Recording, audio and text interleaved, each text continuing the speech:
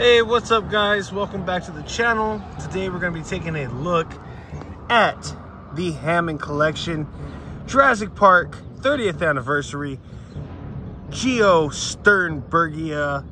That's this flying reptile right here. Take a look at the Hammond collection logo on the side of the box.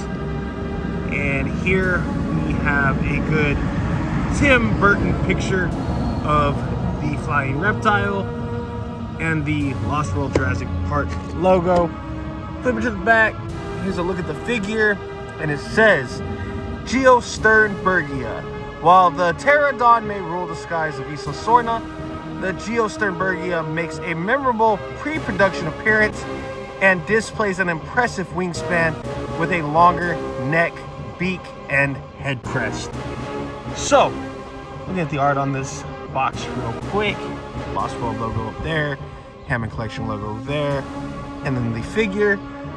That being said, let's dive right in, get this guy open, and take a look at Geosternbergia.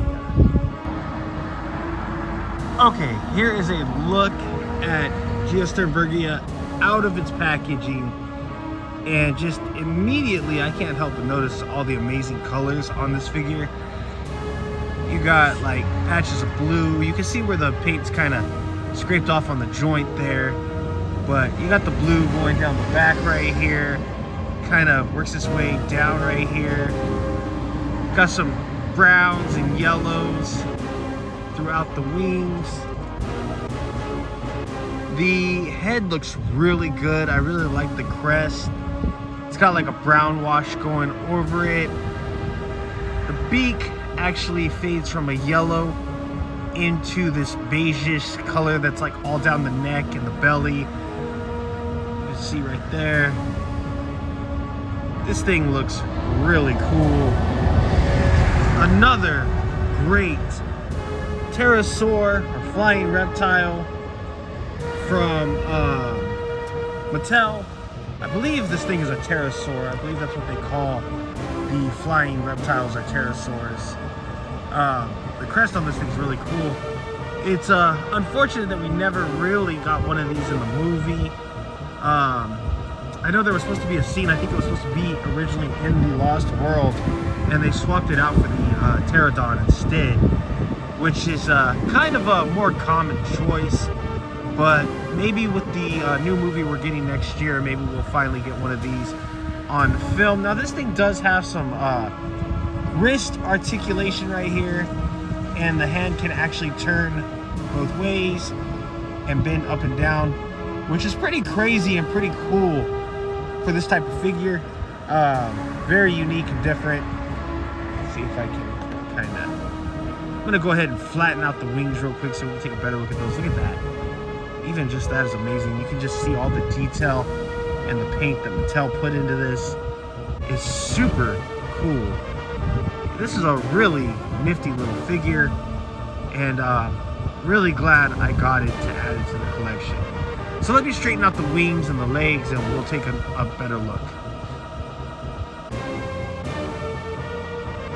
Okay, so really quickly, here's a look at the Geosternbergia in flight mode. We can take a better look at those wings, the amazing detail and color. Take a look at that face again. The eyes are pointing forward as if it's looking forward when it's flying. Take a look at the other side there. The beak. Take a look at these legs. All the claws on this are actually painted, which is cool too. Some good articulation and joints in those legs to get a sitting pose, as you saw. Able to bend the wings and just set it down. I chose this background because I thought it'd be kind of cool to kind of put her in her natural environment, looking like she's building a nest high up in the treetops here. So anyway guys, this has been a look at the Hammond collection Geosternbergia figure. Another great flying reptile. Another great Pterosaurus from Mattel. I really hope I'm saying that right. I should have looked that up before I did the video. I believe flying reptiles are called pterosaurs, but don't quote me on that. As a matter of fact, I'm almost positive because I remember they did the pterodactyl in Beast Wars, and they called it a pterosaur. So I'm almost positive on that now that I think about it. But if I am wrong, feel free to correct me in the comments below, guys.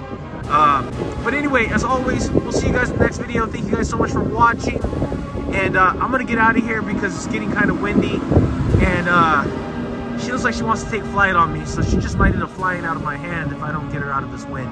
So we'll see you guys in the next video. Thanks for watching. FishBricks85, you guys know what it is.